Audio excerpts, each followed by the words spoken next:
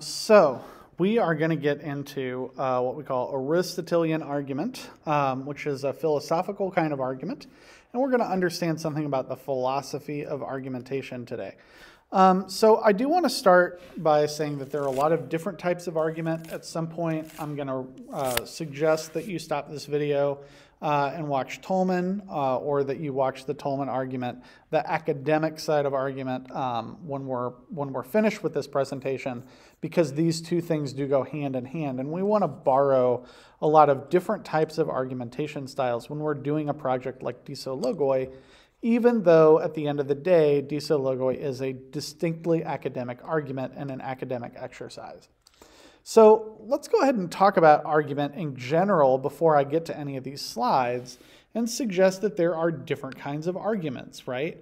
For one, there's the argument where you need to win. It's very important that you win, and strategy or evidence or whatever things that you can compile in the heat of the moment is going to win the day. So there's a time limit on this kind of argument, and it's the type of argument that I'm going to say it's the it's the take out your trash argument. Okay, so this is the one that you might get into a fight with your parents. You are preoccupied with something. Your duty is to take out the trash. You have not done so, and they're on your case about it, right? So your arguments might be, they're not going to be well thought out. They're not going to be planned. They're going to be very emotional and very inside of the moment. I don't want to do this right now. Can I, it used to be, can I wait for a commercial? It might be, can I finish this YouTube video?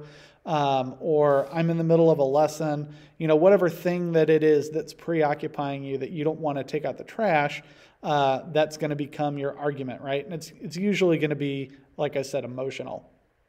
And your parents are going to have maybe a slightly higher ground that it is your responsibility to take out the trash, and maybe you've had time to do it and you've left it up to the last minute. Who knows what the circumstance is, but you know it's your responsibility and you haven't done it. So they might have the high ground on this argument, but it doesn't mean that they won't just be as emotional as you are. Hopefully not, because they're adults and you're teenagers and they should be slightly less emotional than you are. But who knows? Maybe mom's had a really bad day and she's asked you a half dozen times and it's still not done. And so, the emotions are there, right? Everybody has an agenda. Each person's agenda is, I don't want to take out the trash. It is your responsibility to take out the trash. And at the end of the day, somebody has to take it out, right? So that's not the type of argument that we are going to engage in this class. And I would suggest that even though this is the most common type of argument that we have, if we learn something about academic argument and philosophical argument, then we're going to stop engaging in petty arguments, not altogether, because that's not possible, but we're going to start becoming more rational beings and saying, like, okay, it actually is my responsibility and I should have done it before, and just because it's inconvenient for me now doesn't mean that I shouldn't do it, so I'm going to go ahead and do it. Or mom comes home and it's not done, and it's like, well, it's going to take me 20 seconds instead of yelling at my kid for 20 minutes, and I just don't want to get into it, so I'm going to surrender and not argue the first time, right? So that's a whole field. Yeah, I haven't even gotten any slides yet. I'm already taking up too much of your time. So let's backtrack. Let's go all the way back to, almost the beginning of recorded Western history and talk about Aristotle. So Aristotle, he comes up with what he calls Aristotelian argument. Go figure, he named it after himself. And what he's going to say is that we should use ethos, pathos, and logos. So one of the things to really understand about Aristotelian argument is it's not so much about beating your opponent, it's more about getting your opponent and the audience engaged inside of the debate. And overall, it's going to be more how the people feel than how somebody else feels. So in an ideal world, a presidential debate would be an Aristotelian argument, where we don't expect the two candidates to really agree on taxes, for example, and who should be taxed and who shouldn't. they're probably never going to agree on that. But it's up to them to persuade us as the audience that I align more closely to your view of taxes, and that is one reason that I am going to vote for you. Don't ever be a one-issue voter, by the way. The world's too complicated for that. So, ethos. What is ethos? Just a reminder. Ethos is an appeal to credibility. So what's credible? Well, it's going to be in the eyes of the audience, right? Depending on what is credible and what is not. And so let's go through some things that are credible. Well, typically, God and religion is seen as a credible force, right? That if I make my appeal that, that in the eyes of God, this country will be rejuvenated if you vote for me, then I'm making an ethical argument, right? I am going to use the concept of gun control as our general kind of platform to talk about argumentation. So if I am anti-gun control, if I'm pro-gun rights, I might say it's in the Constitution, right, that I get to own a gun. It's my constitutional right, and it's in the Bill of Rights. It's my Second Amendment. And so you hear that argument really often, right, that the founders, we kind of put the founders in a very special place because everything that they did was right. And so we typically do say, hey, they came up with this idea, we built our country around it, so I get to continue using this thing. And that's an idea of credibility. Another good example of credibility is just what is right. So we usually try to appeal to what is the right thing to do, or what is the rational thing to do, or what is the human thing to do. All of these are appeals to hopefully a higher credibility. And so if I'm voting for a presidential candidate and they are appealing to these bigger than life concepts that I agree with, then I'm probably going to be swayed to vote for them, right? Swayed to vote for them. And that's where the ethical argument comes in. Pathos, right, is one that we should really, really know. Pathos is all about emotions.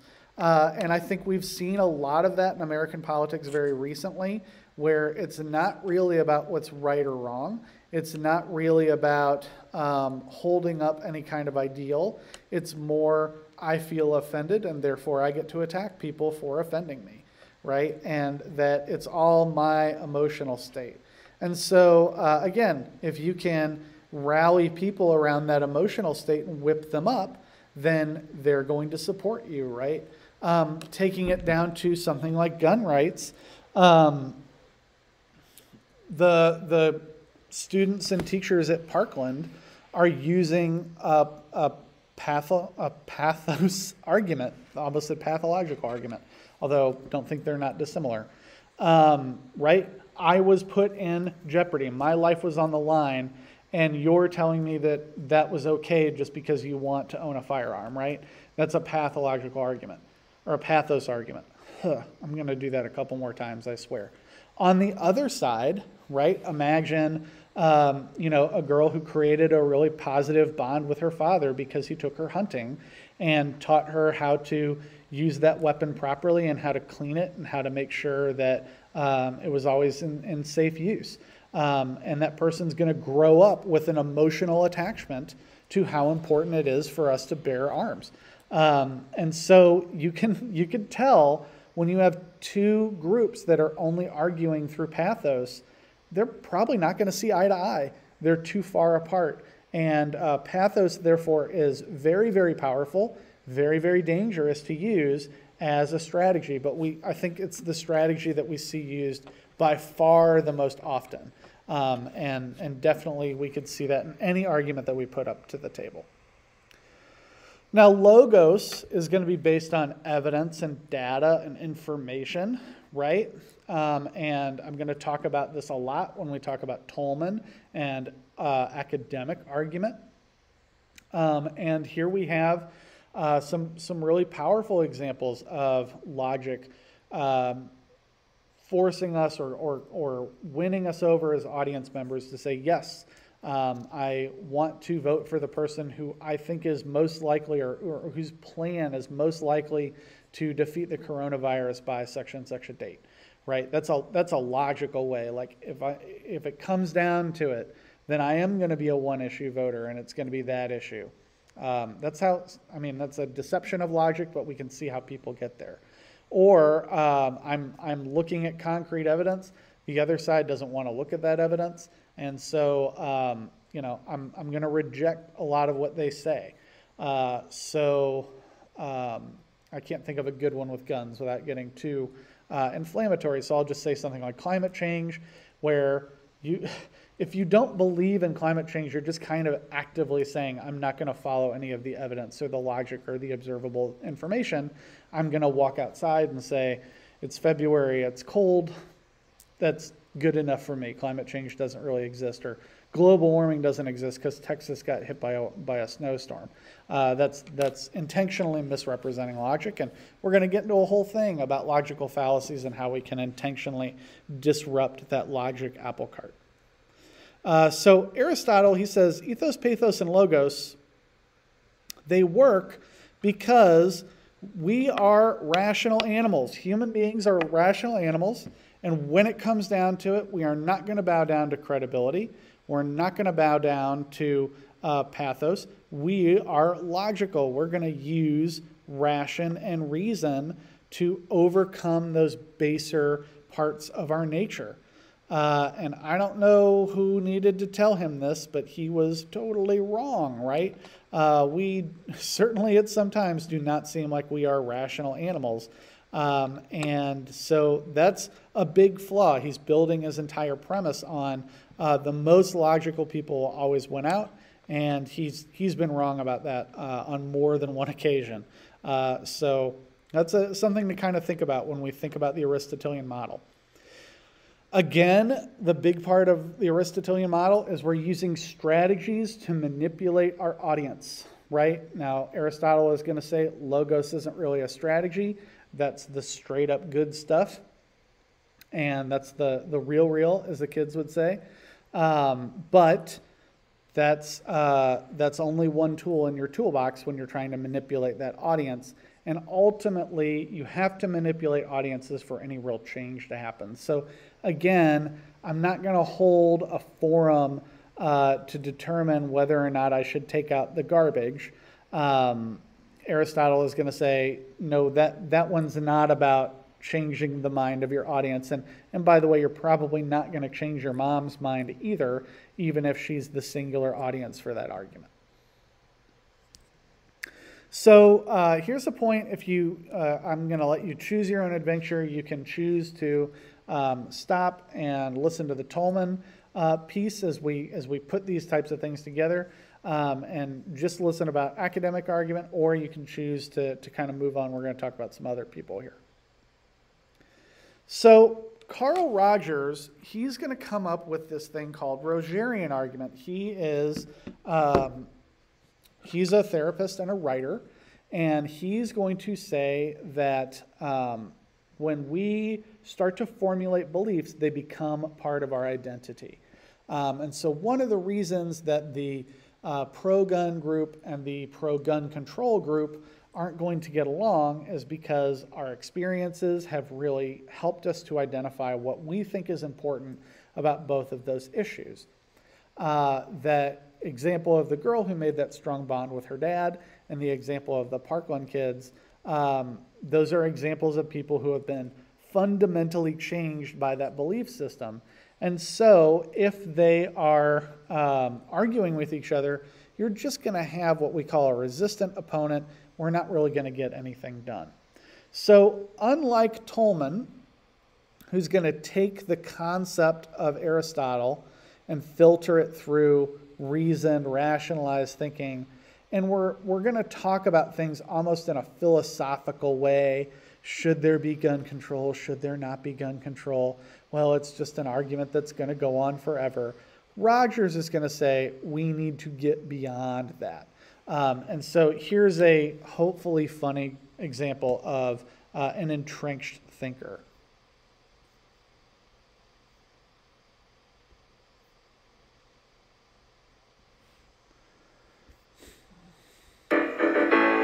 That sonata may not be a Glenn Gould performance, but I must say it's good as Gould. Hey, Flanders, heading for church? Well, I thought I could save you a little time. Ooh, found a new shortcut. Better. I was working on a flat tax proposal, and I accidentally proved there's no God. We'll just see about that. Uh-oh. Well, maybe he made a mistake. Nope. It's airtight. Can't let this little doozy get out.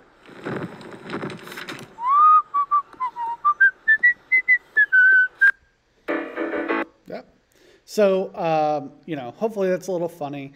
The idea there is that Flanders is an entrenched thinker, and that if Homer really wanted to compete with him about this question, then neither of them is really going to get anywhere because evidence is not going to convince Ned of anything. So how do we get beyond this concept? How do we solve anything if we have all these entrenched thinkers running around? Well, for one, we got to get rid of some of these things that don't matter so much. So we got to get rid of some of the credibility stuff. We have to strip ourselves of the emotional stuff. And ultimately, we have to come with the perspective of, well, what needs to change? Or what really needs to be confronted? And then how can we find a common ground to get us to understand each other? Carl Rogers is essentially going to say, we're all idiots. And that if we just keep this up, then we're not going to get anywhere. And we have to kind of elevate ourselves to get somewhere. So what he's going to say is, okay, pro-gun control people, anti-gun control people, look, don't argue pro and anti-gun control. What's the real problem? Well, the real problem is that we have too many mass shootings in the United States. And you know what? Pro-gun people, you're going to have to get rid of some of that animus, that anger, and that credibility of, well, it's in the Constitution, I get to own it, to acknowledge that this is a problem. And anti-gun people, you're going to have to make some contrition here as well. It's not realistic to get rid of every gun in America. It's just not going to happen. So how do we start to solve some of these problems? By looking at, well, what do we both want out of this? Well, we both want fewer gun deaths. I think everybody wants that, except for the murderers who are using the guns to kill people. So that's where we should start our discussion. And it should be a discussion. And it should be about finding common ground to get to some of these things. So this is not something that we're going to use directly in Diso Logoi, because Diso Logoi is more about understanding the two complex sides of an argument. But to me, it's the next rational step for where we should move if we actually want to solve problems. And if you really understand both sides of the argument, at least on an academic plane, then I think you can start to come up with some places that are middle grounds. And I will add to this, you can't do it alone. It's the really important part of Rogers coming in here. He's going to say, we can't do it by just winning over a good chunk of the audience. We can't do it by winning over 51%, right? That's never going to work. Instead, we need to find common ground places for these debates to happen, and we need to be willing to let go of some stuff. And I started teaching this a few years ago, and it just seems more and more pressing all of the time. It seems like we are definitely deadlocked at almost every single issue, and look at what's happening. We're not getting any better as a society because of that gridlock. So Rogers is going to push for mutual understanding and benefit. Mutual becomes really the big thing. We're not interested in finger pointing. We're interested in problem solving. And that means that we have to have mutual control as opposed to, again, persuading other people that this is the way to do it. Rogers also talks about this when writing. So instead of a writer dictating one point of view and replacing a reader's image with that new point of view, then the goal is to facilitate that point of view and make that a mutual place for communication, cooperation with the audience. So again, something that I don't think we see very often. We typically see, in our research, things that are going to argue this is the only way to do it, or this is the best way to do it, or something along those lines, as opposed to asking our audience to be a part of the process, which is, of course, much, much harder. We did get a couple of Rogerian rhetoric rules from this. A few of his students, Young, Becker, and Pike, came up with introduce the problem and the understanding of the audience's position. So the first thing you really have to do is understand who your audience is. So again, this is the opposite of the presidential debate model, where it says, well, I know who some of my audience, I know that my biggest audience are people who are undecided. That's who my biggest audience is, but I don't really know why they're undecided. And sometimes maybe we'll take a shot or two at trying to understand that audience, but we're really not understanding something key here. Instead, we're going to, as you may have heard, just appeal to our base, appeal to the people who already agree with us, and hope that that number outnumbers the people who don't agree with us. And I think we can see, like, if you just keep telling people who already agree with you that they're right and stroking their ego all the time, then they're going to become even more resistant thinkers. The second idea here is that the statement of context in which the audience's position may be valid. So, hey, I might disagree with you on a bunch of stuff, but if I don't tell you, yes, I think that's valid, when it is, then we're just going to create more resistant relationships. And I could tell you, like one of my closest friends, he's on the, not the opposite side of the political spectrum than I am, but close enough. And he, to his real credit, I think I get a little too tired of it every once in a while, but to his credit, he always wants to argue with me on stuff because he knows I'm going to bring the heat and that I'm going to bring the understanding, but I'm also not going to shame him for stuff that he doesn't know. And that's become a really valuable part of our friendship. And I just sometimes have to say, I am just not in the mood to argue. I can't bring all of it. I'm not at my 100% to stop those arguments. But that's become something that's really important. And we do have to, I think, consistently. And I'm sure I just started it because I started to learn all this stuff. But I had to start saying, like, yeah, you are right about that. I don't have a good opposition. Or let me look that up. I feel like that's not right, but I don't have anything right now that disproves it. You got me there. That's become an important part of our ongoing argument in our friendship. So the big takeaway that I hope that you're getting from this is that there are just a ton of different ways to argue. And it really depends on what do you want to get out of the argument. And if one of the things that you want to get out of the argument is winning, then you're probably not going to be successful. If you want to solve a problem, well, we got to get more people involved, but certainly solving a problem is going to have to start with understanding our opposition in some way and stop treating them like direct opposition. And then I should put, there are caveats to that, right? As much as I want to understand the opposition of a lot of the kind of thinking that I have, I'm definitely not going to embrace racism as a part of that. That's a no hold barred. It's a non-starter. I'm not going to appreciate sexism as a part of that. So there are some things that we have to kind of hold the ground on if we do want to move forward in progress. But again, moving to something like gun control, my hope is that we don't get to those places. And if we get to those places, maybe I can find more people who agree with me that the racism is the problem than the gun is the problem, or something along those lines. I think those are the conversations that we ultimately want to get to the root of.